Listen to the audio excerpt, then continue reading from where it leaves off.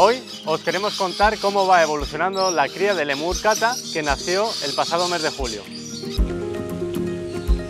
Como recordaréis, desde que nació, esta pequeña cría estaba agarrada a la tripa de su madre, pero poco a poco, alrededor de las 2 o 3 semanas, ha ido haciéndose cada vez más independiente.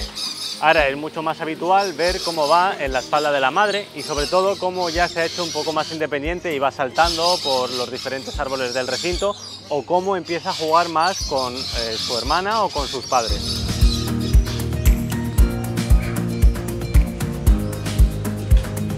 Los lemures de cola anillada, aproximadamente a partir de las 2 o 3 semanas, ya empiezan a juguetear con la comida sólida.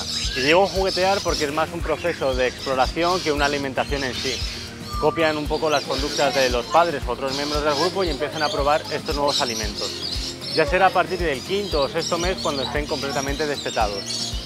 Durante este proceso de desarrollo es muy divertido y muy interesante ver cómo van evolucionando y cómo al principio son un poquito torpes, pero poco a poco van desarrollando esa psicomotricidad y van cogiendo esas adaptaciones tan características de los lemures como esos grandes saltos y esa agilidad a la hora de cambiarse de un sitio a otro.